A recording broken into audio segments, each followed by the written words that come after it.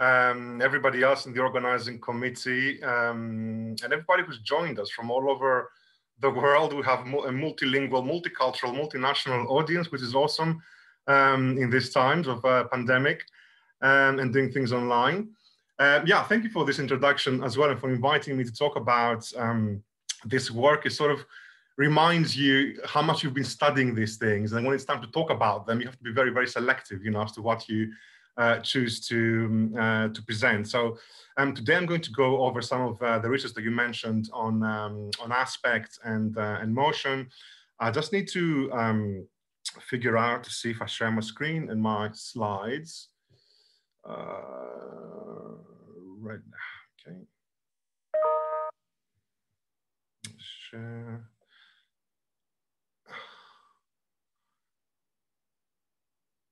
Good. So I just heard this little ping that reminds me, let's turn off my email because it's going to be annoying if it keeps pinging all the time.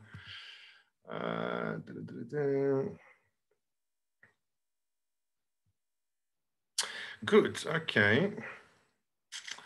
And then let me see if I can minimize this. Yeah. Okay. Fine. Put it up there. Right. Okay. So yes, thank you once again for the invitation.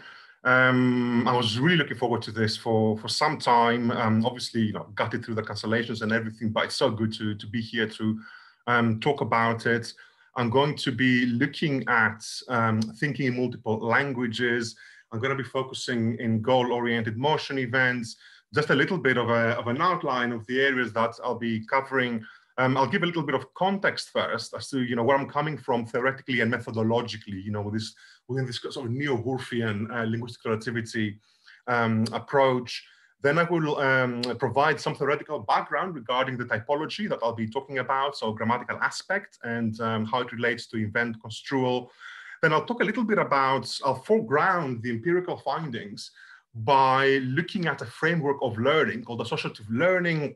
Many of you will not be strangers to it because it has been used in first language acquisition, but also in second language acquisition as well. So I think it's important to foreground some of the findings by looking at some key basic tenets of that framework that will help us perhaps interpret the findings. And then I'm going to delve right into it. So I will be looking at essentially what's, you know, it's always a continuum, of course, when it comes to learners. But if we were to kind of categorize them, I'll be looking at a set of naturalistic learners and functional bi-multilinguals, as well as foreign language learners or classroom learners as well. I think it's important to, when considering the one, to consider the other as well when we look at event construal in its entirety. And then I'll be finishing off with some conclusions, which are not, I mean, they're more like questions for further research, really, or problems, you know, that haven't been addressed. So let me just go into the background. The background is a theory or the hypothesis of linguistic relativity, this idea that was proposed most famously by Benjamin Lee Whorf and his tutor at Yale, Edward Sapir, and that what goes something like language or the grammatical features of language affect our thinking, our thought processes in predictable ways. So I've highlighted some aspects here of the original definition by Whorf from 1940, just to foreground the empirical basis of which are different evaluations of externally similar acts of observation. So essentially, you know, already we get a flavor of what construal might mean in a relativistic sort of framework. So different grammars point speakers to different evaluations of externally similar acts of observation. And so people are not equivalent as observers, but have different views of the world. Of course, as any student of linguistics might know, anybody who's interested in the philosophy of language might know, this is not a new question or a new problem at all. It's been debated for centuries before Whorf. When it comes to second language learning and bilingualism, it was anticipated almost 100 years before Whorf ever put forward anything resembling a hypothesis by Wilhelm von Humboldt, the philosopher of language, who is having here a conversation with himself as any self-respecting philosopher would. So here we get both views, right, in these quotes by von Humboldt. The restructuring or the shift view, the learning of a foreign language should mean the gaining of a new standpoint towards one's worldview. So you're gaining a new perspective, a new way of thinking. If it is not always purely felt as such, the reason is one so frequently projects one's own worldview, in fact, one's own speech habits onto a foreign language. So here we have the entrenchment view, or the transfer view, the conceptual transfer view. He talks about speech habits. We can interpret that to mean most commonly speech accents, for example, but also we can draw on the notions put forward recently, for example, by John Lucy, of semantic accents or conceptual accents. You know, when we are thinking speaking in one language, but perhaps thinking in the other. Okay, so let me just talk a little bit about the empirical basis of neo-Woolfian research. Essentially, what I'm trying to do here is propose an operationalization of what worldviews mean, what these standpoints mean that, you know, Woolf and von Humboldt are talking about, how they're interpreted in modern cognitive science. So the basis of the neo-Woolfian approach is that essentially cognition is categorization, and there are two elements to this, two basic tenets here. The first one is an observation made from cognitive science that categorization is the essence of human cognition. The famous quote by Harnett is, "To cognize is to categorize." The second key tenet here is by Nosovsky: similarity is the basis of categorization. So the main criterion for categorizing is similarity between items. So cognitive behavior in this paradigm has often been operationalized along a continuum of cognitive tasks that have some kind of categorization component within them. I've put there on the slide some of the famous neo-Woolfian studies by Lucy on grammatical number, Levinson on space, Robertson on color, and Gennari and colleagues on motion events. So the classic methodological example here is the triads matching task, where a participant is asked to match a target stimulus, in the case of motion events, perhaps a video, with one of two stimuli that vary from the target in systematic ways. So if you're familiar with Italian typology, the distinction between manner and path, in classic instantiations of this task, like in Gennari et al. 2002, you have a target video showing some kind of motion by an agent, and then you have an alternate that resembles the targets in the manner of motion, so running, for example, and another one that resembles the targets in the path of motion, so coming out of the room as opposed to coming into the room, but with the same manner. And so you have to choose which one is more similar. And the assumption is that if two events are construed or interpreted similarly, then they will tend to be perceived and categorized as more similar in a triad matching task. So this kind of gives us a glimpse or a window into construal of motion events. Okay, so how does this work in practice? So here is the example I'll be talking throughout today: grammatical aspects and temporal segmentation of events. So the category that we're talking about is aspect, which is an obligatory grammatical category in languages like English and Spanish. So in English, for example, imagine the following dialogue: Jenny's in the basement, and then somebody asks you, what is she up to? And then you say, she fixes the shelf. And that sounds weird, at least to native speakers. You know, that's not the way that you would put that into words. You would instead use the progressive suffix there, ing. So she's fixing the shelf to denote that this action is happening right now. This kind of distinction, however, is optional in languages like German and Swedish. Now you can still refer to progressivity, but you do it with adverbials, lexical devices, and so on. So the answer to the question in the dialogue before would be, she fixes the shelf. And then if you want to specify that it's happening now, you'd say right now. So that's the crucial cross-linguistic distinction here, one that forces the speaker to denote that the action is happening right now, it's an ongoing action, and one that leaves this optional to the interlocutor. I'm going to be talking about how this interacts with goal-oriented motion events. What are goal-oriented motion events? Well, here is a very, very basic schematized example. This is a goal-oriented motion event.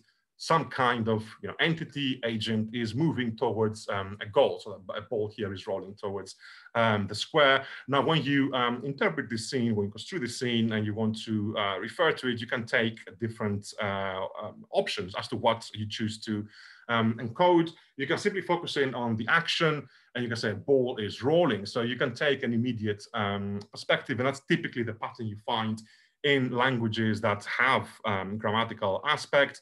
Or you can choose to take a more holistic perspective and include the endpoint in your description. So a ball rolls to the square, a pattern typically associated with non-aspect languages. If we move on to real stimuli, this is an example of the kind of stimuli that we use that come from Christiane Verstutterheim lab in Heidelberg. So you see two women are walking towards building, and you ask people to, for example, in one of the tasks, to describe the scene. And what you find here is that the key distinction, the key feature, grammatical feature, is a feature of progressivity, progressive, the marking of progressive aspects. So if your language doesn't have progressive aspect, then the event is by default viewed in its entirety in a maximal or holistic. I'm using these terms interchangeably because you find that's how you find them in the literature as well, in a maximal or a holistic viewing frame, where you're more prone to saying two women are walking towards or to a building. So you mention explicitly the endpoint. If your language, however, utilizes a progressive aspectual marker, then you tend to adopt an immediate viewing frame that zooms in on the ongoing phase of the event and excludes the endpoint. So two women are walking, or often in our data we see descriptions like two women are out for a walk, not even verbalizing the type of motion that is happening.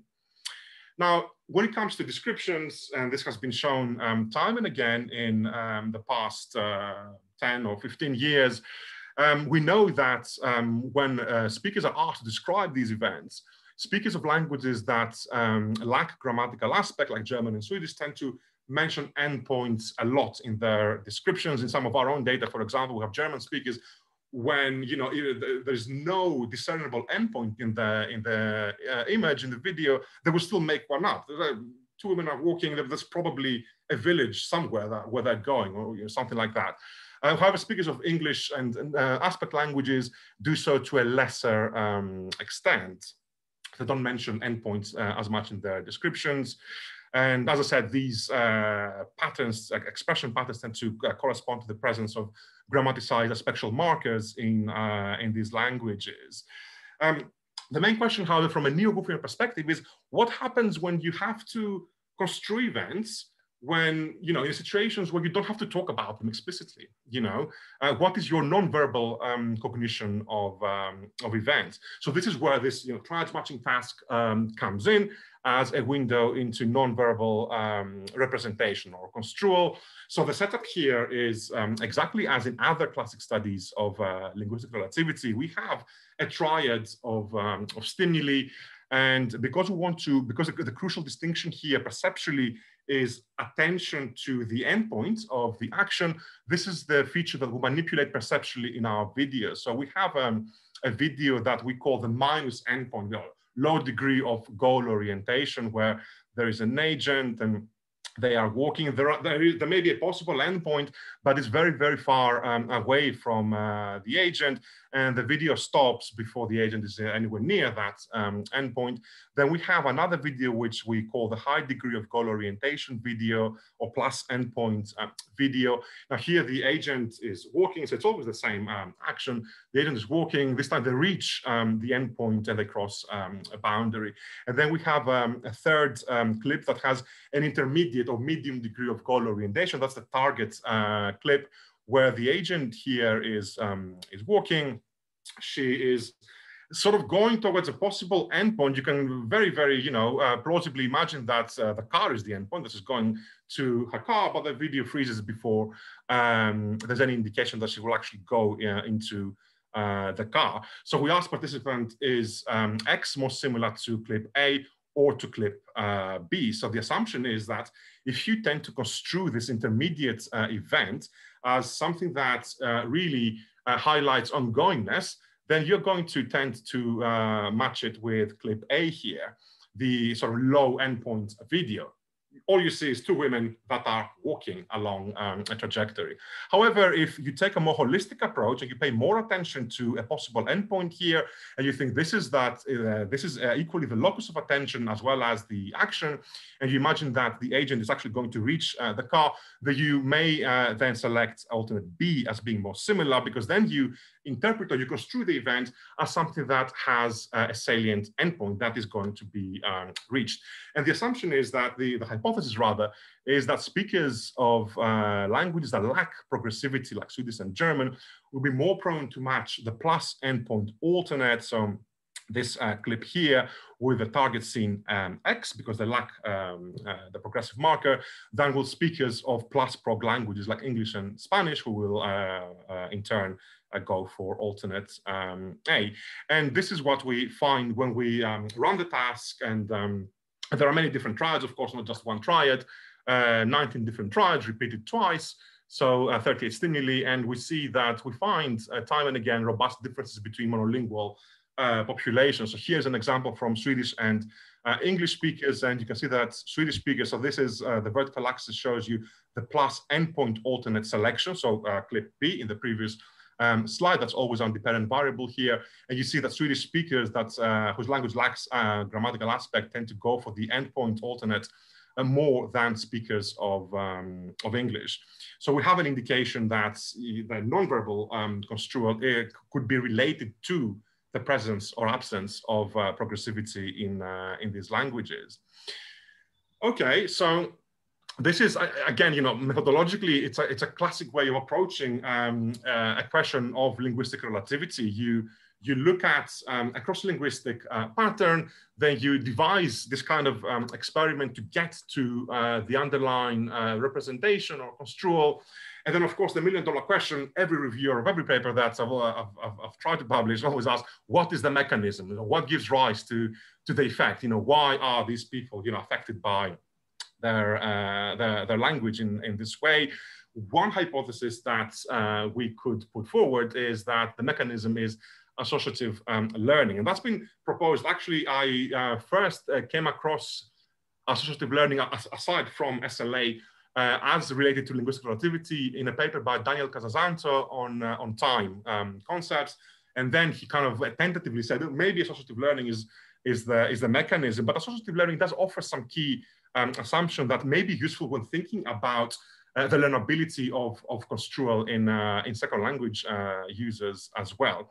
So one of the assumptions here is that changes in cognition emerge gradually as a function of the degree of exposure to specific form, meaning associations, which then become part of an individual's cognitive routine. So let's unpack this a little bit. Representations then build up or emerge over exposure to a number of specific instances of association. So we have some kind of statistical learning going on here. The more routinized an association becomes, the easier it is to retrieve and utilize it for the purposes of event construal. So this is how we get linguistic relativity effects. They arise simply because when we see scenes like that, we draw on the co-occurrence of the scenes that we see and similar scenes that we've seen before, and how we tend to describe them in our language. And we construe a specific event in this way, and we will counter a new event. We always take our previous routinized pattern and we map it into that in a top-down fashion to interpret the novel event. At the same time, however, associative learning assumes that the system is very dynamic, because we don't just learn a pattern, an event pattern in our first language, and that's it. We don't learn anything else in our lives. We're continuously exposed to novel events throughout our lifetime. So the potential is there. Well, it's an empirical question, of course, but the potential is there according to the model for restructuring to occur. So we know, for example, from SLA that the hypothesis is that the individual constantly updates the relative statistical weighting of the associations against new context and new instances of association. So the system does kind of work in a top-down fashion. We draw on our previous routinized knowledge, but also in a bottom-up fashion. New instances, new occurrences of associations may restructure what we previously have in our routinized patterns in our mind.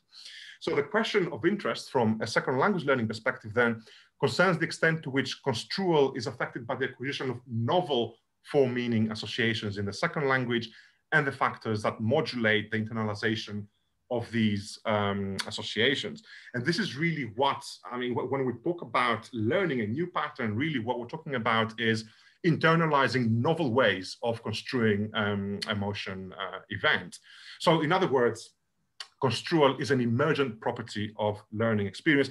Important to remember, you know, because when we look at patterns of learners on the screen, or when we analyze them and we look at our bar graphs, it's important to remember that what we're looking at is a snapshot of a very, very dynamic situation. So it's important to think about that when we analyze our data and when we look at learner variables that may modulate the behavior that we're seeing as part of our analysis. And this is a big question. What is learning experience? What are these variables, learner variables, you know, that come into play? Well, in first language development, it's easy to answer that. You know, repeated exposure to the ambient language environment has consequences for how infants construe a range of things like objects, color, space, events, even based on statistical regularities in the inputs. And we have vast literature, robust literature at least, to tell us that before children begin to use their first language pattern systematically, there are no cognitive differences between them. But once we can trace the usage of specific grammatical patterns or lexical patterns that are known to give rise to cognitive differences, then we see differences, cognitive differences between populations of children that speak different languages. This has been shown in the domain of grammatical number and objects by Lucy and Gaskins, and the domain of color by Robertson and colleagues as well. So this is, you know, what Levison's quote here is saying, is that when a child learns a language, basically what the child is doing is it's learning to categorize the world. It's getting its concepts, and it's doing that because language invades our thinking, because languages are good to think with. Languages give us ready categories of experience. Now, for second language learners, however, the story is far more complicated. The concept of experience itself can be manifested in lots of interesting and varied ways. So a possible outcome of experience with the second language is increasing expertise or proficiency in the second language. And indeed, when you undertake any study of second language learning or acquisition, one of the variables that you're going to look at is language proficiency in the second language. But of course, such expertise can be modulated by a multitude of other instrumentations of experience. So proficiency itself is a function of, maybe a function of many different things. So frequency of speaking a particular language, context of learning and use. So are you talking about naturalistic learners or instructed learners? And different sets of assumptions can and have been made about them. The language setting, are you talking about a second language user that is really immersed in a monolingual setting, whether it's a first language setting or a second language setting, or somebody living in a multilingual or bilingual environment and have to switch between the languages frequently. Length of immersion or length of stay in a specific speaking environment as well, and so on. So before I go into the data, I just want to, again, you know, touch on the specific, on the conceptual dependent variable, if you like, of the studies that I'll be presenting here. I'm going to look at some data from learners in a minute. But before we look at data from learners, I just want to, again, you know, revisit the object of learning here. So what is being learned or restructured when we're talking about event construal in this instance? What's being learned or restructured is, to use Lancaster's terms, different temporal viewing frames of a situation. It's more or less the stuff I was talking 5 minutes ago. So if we imagine an event unfolding in time, then one way to interpret or to view the event is under a maximal or holistic viewing frame, where the focus is on the endpoints of the action as well as the action itself.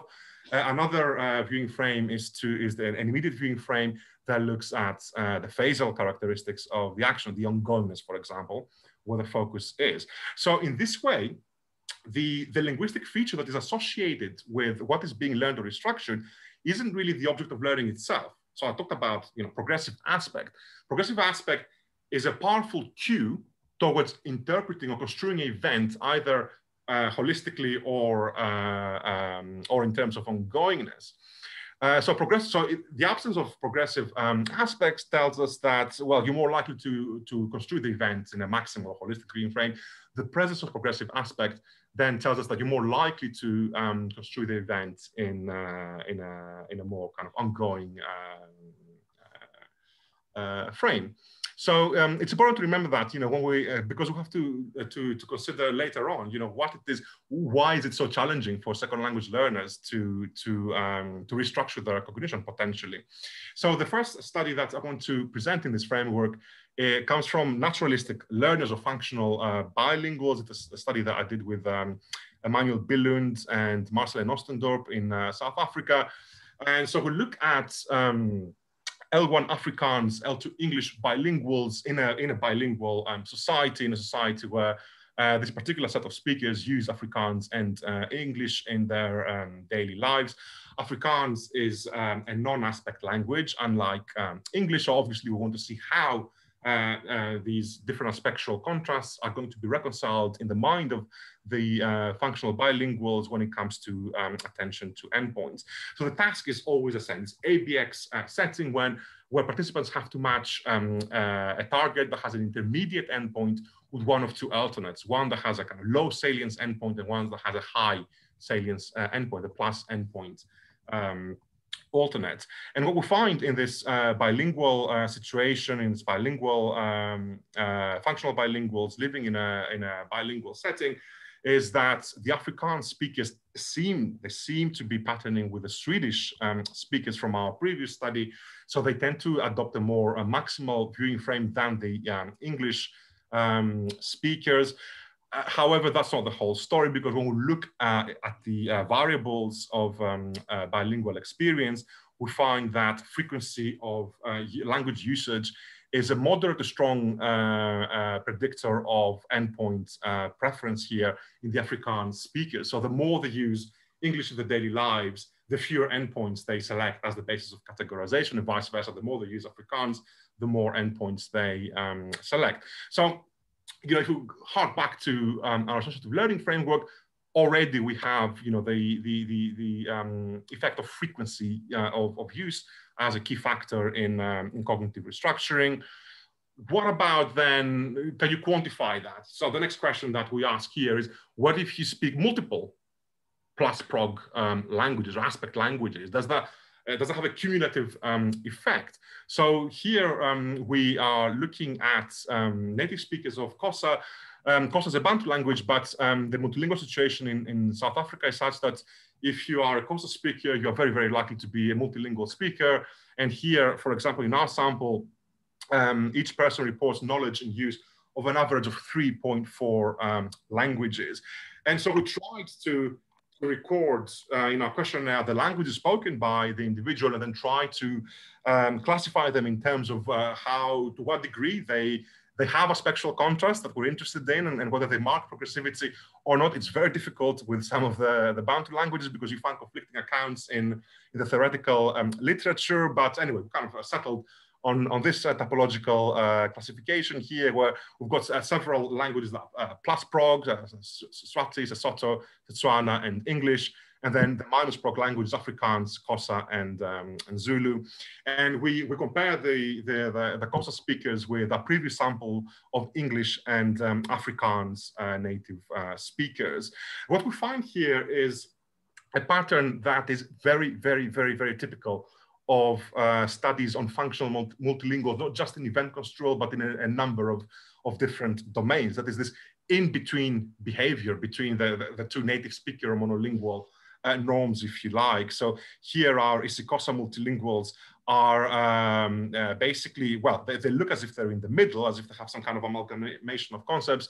They don't differ statistically from either of our different comparison points, the Afrikaans native speakers or the English native speakers. So obviously the next step here in the analysis is to look at the variables that may underlie behavior. We looked at a number of different things that may be relevant to our particular sample. The things that came up as significant in our regression model, the first one actually surprised us. It was whether they received English in primary school. And that was the most significant factor. So English in primary school seemed to be the best predictor of whether they're going to construe events holistically or not. The second one was use of aspect languages. So this is actually what we expected. We expected use of aspect languages to be the primary driver here. But it turns out that it's still a driver, but not the most significant one. It turns out that English in primary school is a significant driver. So from this study, we can say that, well, frequency of use remains a significant variable, because the regression tells you that both of these factors are indeed operational in contributing to the model in a significant way. So use of multiple languages with grammatical aspect does affect endpoint preference, but language of primary schooling is important. So if it tended to be English rather than Afrikaans, then you're more prone to behave like English native speakers. Okay, so the next question then that we wanted to ask was, fine, what then, can you modulate, can you affect the behavior of individual by changing the language context? So of course, one feature of multilingualism is that you may behave differently depending on the interaction setting that you find yourself in. So the next question was whether language context of operation may affect event construal. Here we recruited semi-naturalistic learners. So there is some formal instruction, but a lot of the instruction actually is naturalistic, because most of them live in the second language speaking country, or have lived in the second language speaking country.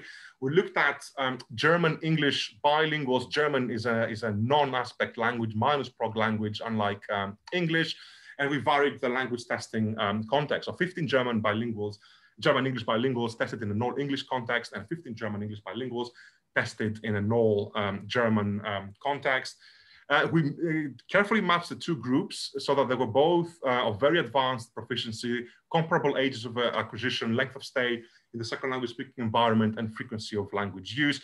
And for comparison purposes, we also collected data from German native speakers and English native speakers as well. And we did find the effects of context, as we were expecting, but we also found that the behavior of bilinguals is still kind of in the middle of the two monolingual norms here. So bilinguals in the English context, so here the darker shaded graphs, did not differ significantly from either monolingual group. So even though they look as if they're very different from the German monolinguals, so that doesn't reach statistical significance.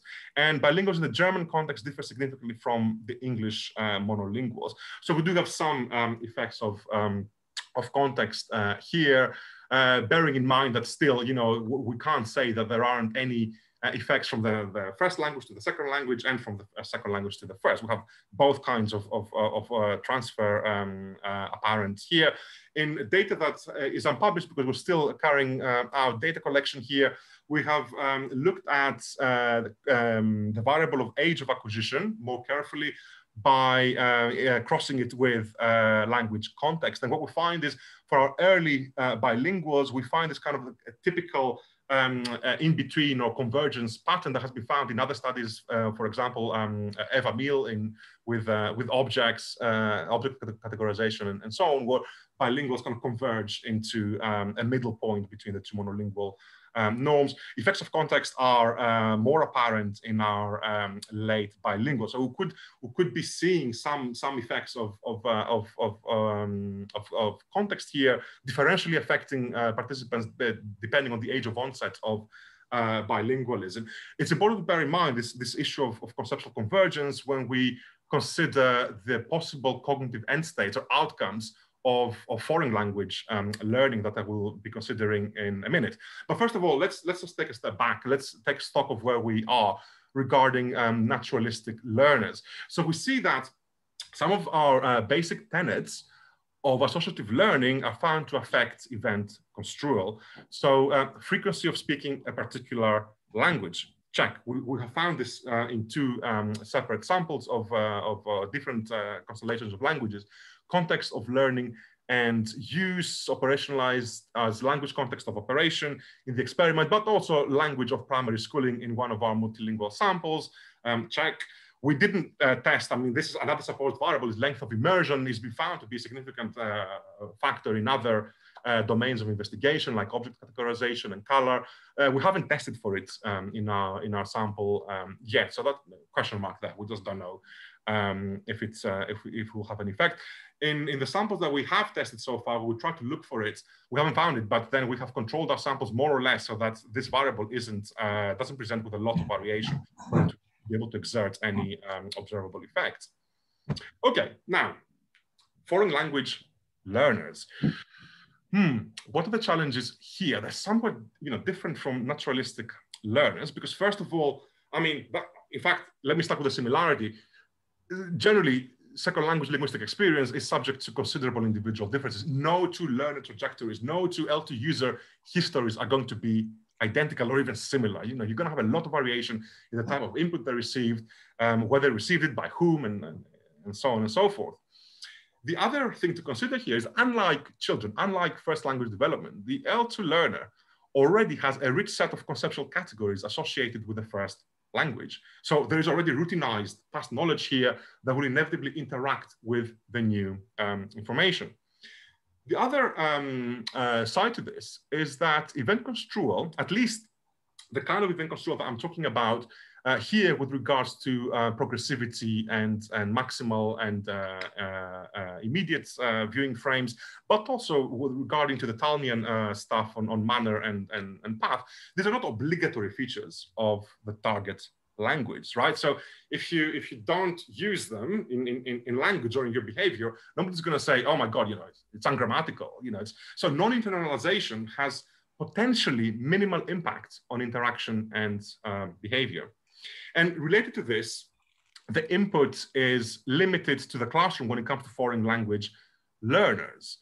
So if we take an associative learning viewpoint here and we consider things like frequency in the input, statistical learning, and so on, well, with foreign language learners, we're very, very limited. If the foreign language learning especially is happening in the country where the learners come from, the first language country. So limited to the classroom. Another chance encounters, as I call them, with a foreign language, audiovisual media exposure, internet and social media, literature and arts, proliferation of the second language as lingua franca. That last one actually is very important because, okay, yeah, if you're talking about English, then wherever you are in the world, your chance encounters are going to be statistically more than if you are, for example, studying Greek as a second language in the UK. You're going to get different kinds of different amounts of inputs in your ambient environment. And event construal itself is really not explicit in the input. So in a sort of traditional, foreign language classroom, when it comes to event construal or to any sort of, things that are not, formal linguistic features of the target language, there's no focus on form here, no noticing, no explicit feedback from the teacher to the student. In fact, it's debatable whether the teacher themselves are aware of the cognitive or conceptualization differences that different event construals may entail for learners. And of course, it becomes even more tricky because there's considerable variation even among native speakers. So it's bad enough that, okay, the teachers cannot be the sort of the models that the learners can look upon, for these things, but even native speakers aren't, because again, these patterns of construal are optional. For example, English speakers can, when they describe motion events, a lot of the time they mention endpoints. It's not ungrammatical to mention endpoints in English.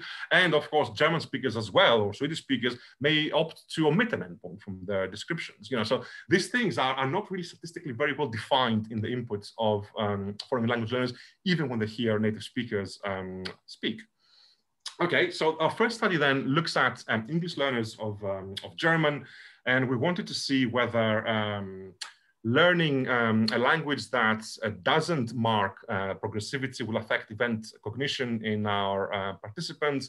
We had our two monolingual groups as point of comparisons, and then 76 learners of German. They were all learning German at university. Well, in fact, they were students in a modern languages department. And if you are familiar with modern languages departments in the UK, you will know that there is actually a variety of experience with a second language, even with the first year students of that language. So we gave them the classic triage matching task and a linguistic background questionnaire to record some of the learner variables that we were interested in. So at first pass, we look at our analysis. So the middle bar here is the English foreign language learners of German. They're exactly in between the two monolingual norms.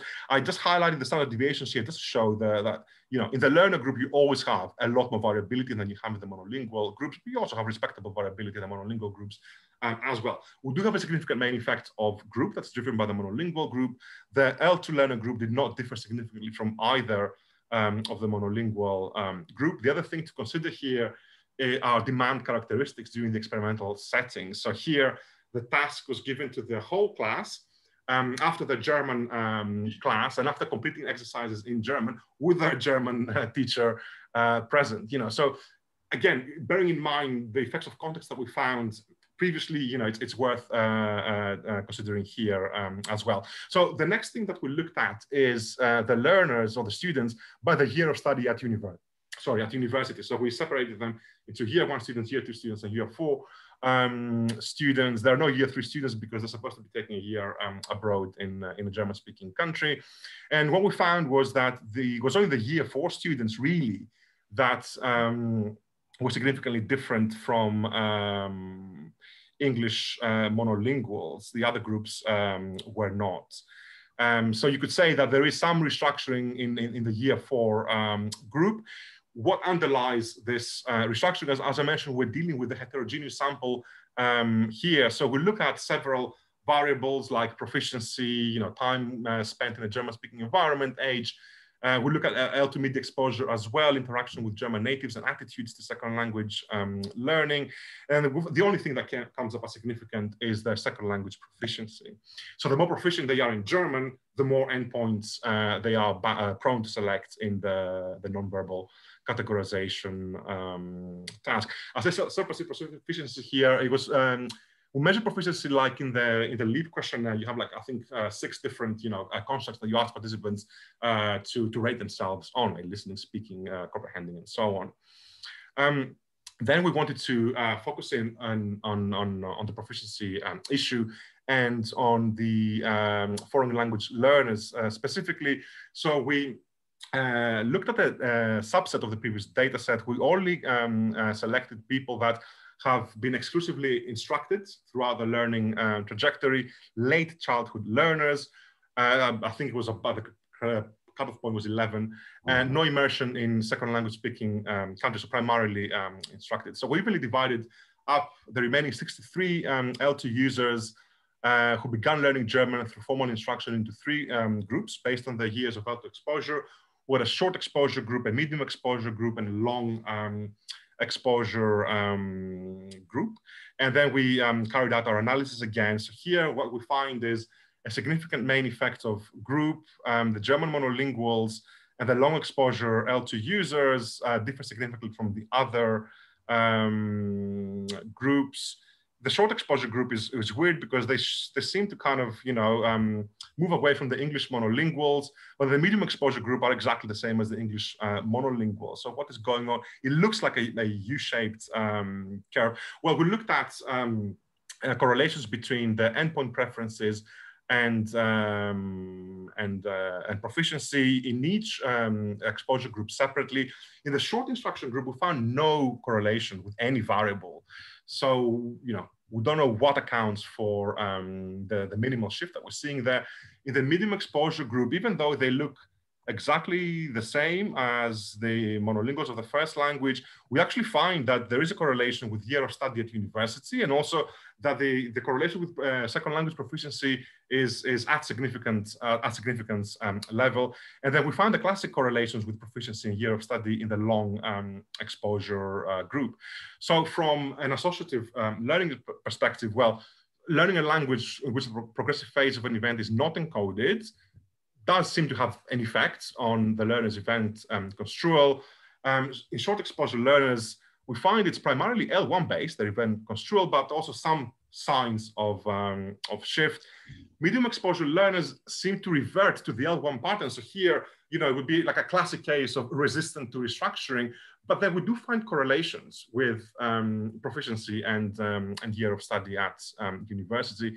Long exposure learners appear to have shifted towards a second language cognitive pattern. So if we were to, I'm not saying it is, but if we were to interpret this as a U-shaped pattern in associative learning, then we could interpret the changes in short-term learners as a novelty effect. You know, you learn a language that where all of a sudden, you know, the progressivity isn't highlighted.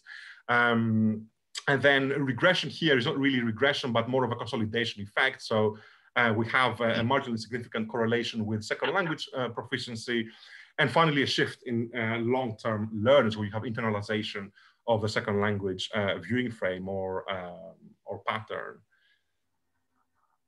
Okay, so then we looked at Swedish learners of English. I'm aware of the time. I will try to leave a few minutes for questions. So here we looked at the reverse pattern. Before we looked at English learners of a minus prog language. Now we're looking at Swedish learners of a plus prog language. We had 82 Swedish speakers. They had received classes since the 3rd or 4th year of primary school and throughout secondary school. 36% of them had studied English at university level. They were all very, very advanced speakers of English, and we have English monolinguals as a comparison group. We gave them a language background questionnaire that specifically probes into foreign language learner variables like radio, television usage, books, newspapers, magazine, and the internet in the second language. Once again, you know, we find this classic in-between pattern. Our learners are in between the English monolinguals. This is the Swedish graph bar from our previous study with Swedish speakers. In this particular paper from 2015, we only have foreign language learners and English speakers. But in any case, you know, we see that the learners differ significantly from the native speakers of their second language. And we looked at our regression. The only variable that came up as significant was exposure to second language audiovisual media, specifically television. So that seems to have an effect on the degree to which they construe events. Well, we have, I mean, proficiency is kind of, there's a small, very small trend, but it's way, way, way off significance levels, and yeah, even age of onset. So exposure to audiovisual media seems to play a role here. So it can be assumed that, you know, English-speaking audiovisual media, it could be operating in two ways here. The first one is that it contains reduced verbal references to endpoints, so in the linguistic input, but also less visual prominence to endpoints when depicting motion. It's a hypothesis, right? This is not a laboratory study. We didn't manipulate the motion in the exposure at all. You know, we don't know what exactly is going on. But we can, under associative learning perspective, we can hypothesize that repeated exposure to this kind of construal over time will lead to a routinization of this immediate or ongoing viewing frame in the mind of the second language speaker, so that these frames then, you know, are frequently applied to categorize motion event scenes. Okay, well, I had one last study to present, but I can do that, or I can jump straight to the conclusions. What do you think, Freibet? Should I do that very quickly, or try and wrap up? You have 12 minutes, so if you, I mean, you can talk for a... I can't hear you very well, I'm sorry.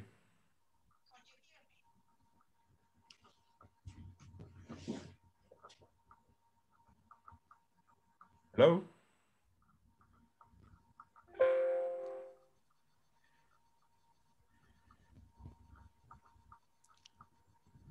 Let me just briefly take over from Private. So maybe it's good if you start wrapping up so that we leave a little bit of time for a conclusion. Yes, exactly. Perfect. Okay, so in that case, yeah, okay, that's a good point to wrap up, I think.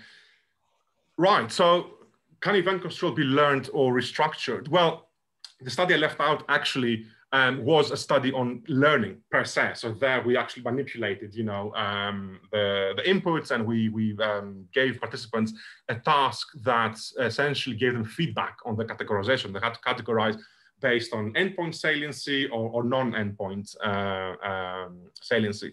And we found learning in both conditions. So some initial observation, frequency and use of context of operation seems to affect event construal in semi-naturalistic learners and functional bilinguals.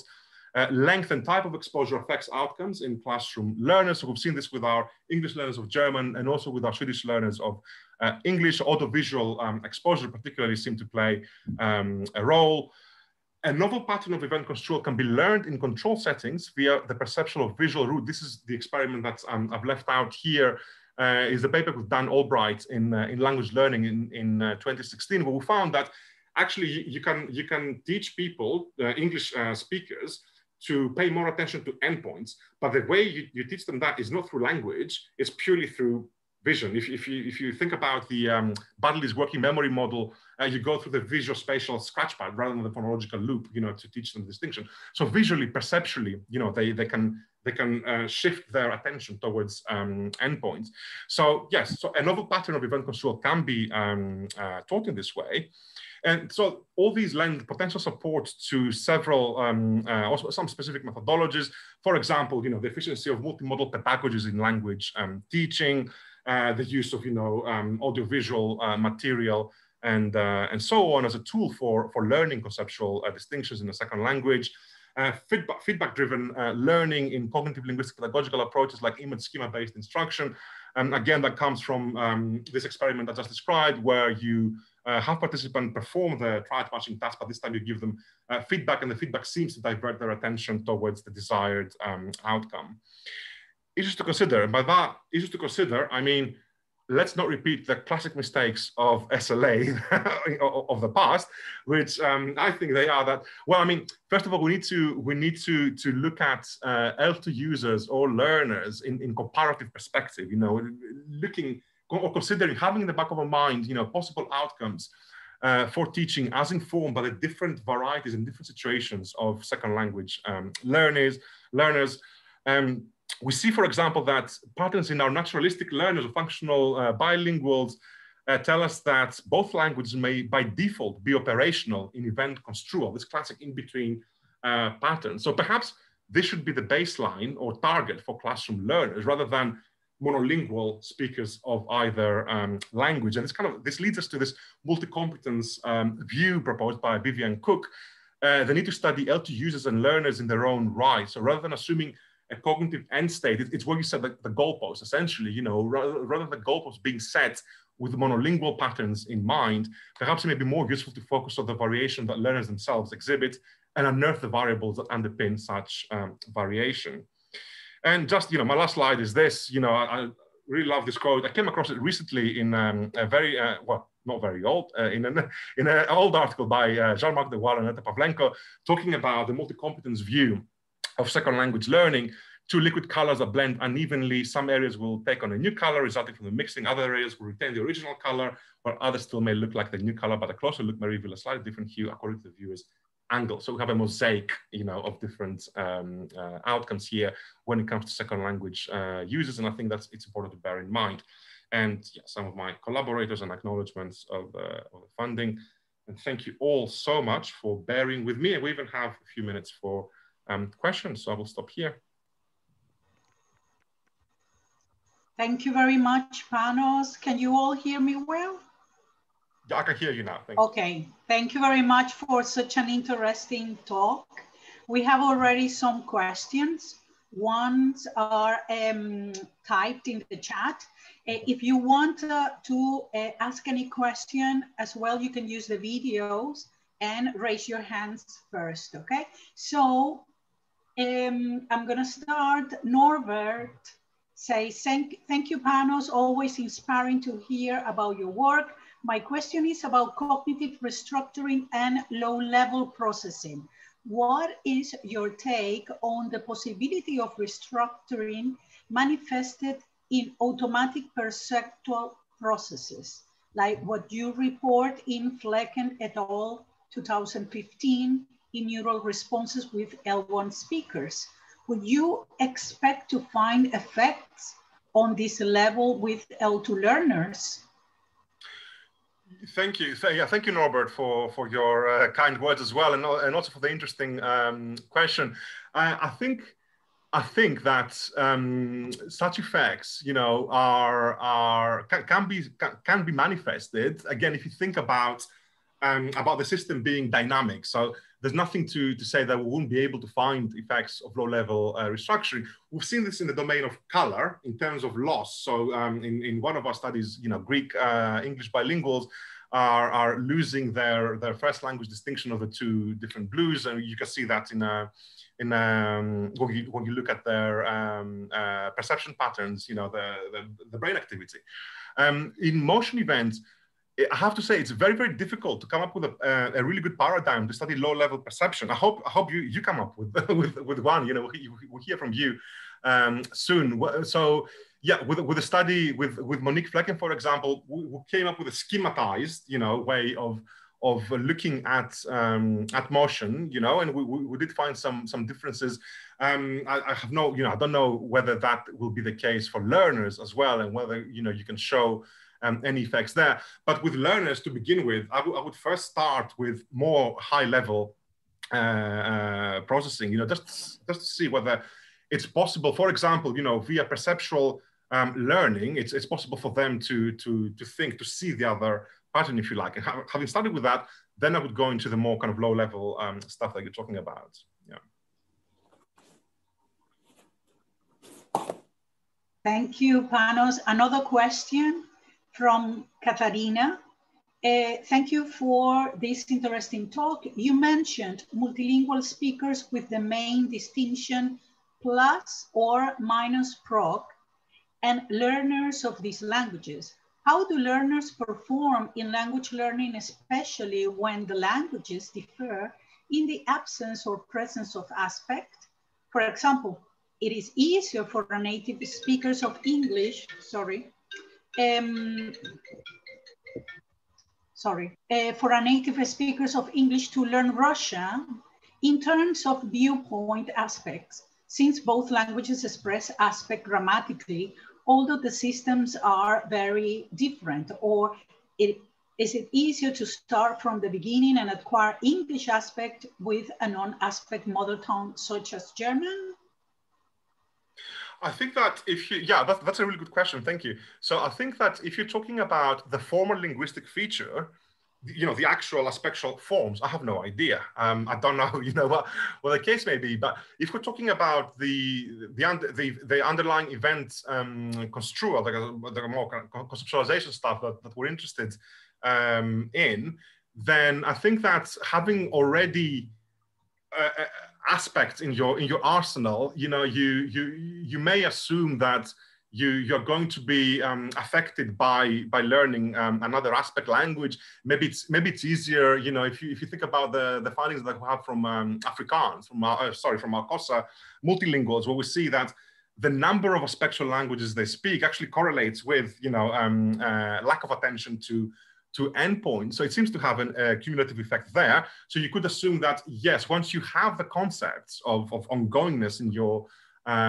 language, then you know, learning another language may not be as difficult, at least at the conceptual level. But I think it's an empirical question. You know, it's something that needs to be, if it already hasn't been looked at, it needs to be looked at in a study that will actually manipulate learning backgrounds in a kind of contrastive way, you know, having learners whose language corresponds with a second language, and another group of learners whose language differs from that. But yeah, I think it would be an interesting study. We have 2 minutes, 1 minute for maybe one quick question. Does anyone would like to ask something?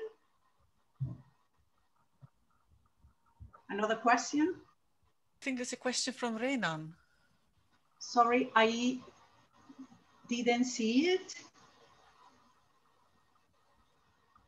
Could you read it, Janine, from? Sure. Well, how do you think speakers of minus progressive Russian, which however has a very complex motion verb system with prefixes and perfective, imperfective verb, the next bit of the chat. That's all. I think that's the whole question. I think I can put it together. So okay.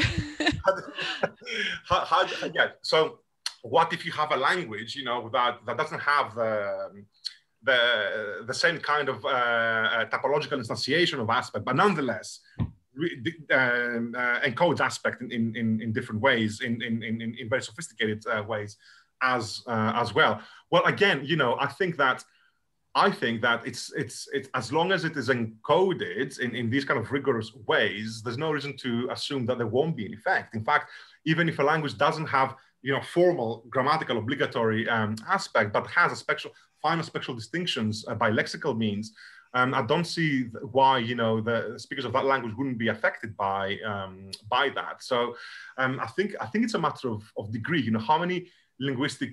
That's why I said at some point early in the talk, you know, we think of grammatical aspect as a cue towards construal, not as the defining feature, not in a kind of rigid topological way. If your language has aspect, then grammatical aspect, then you perceive motion events in this way. So I think if you see it as a cue, then you can see it as one of many other cues that could be available in a language to draw your attention towards ongoingness or towards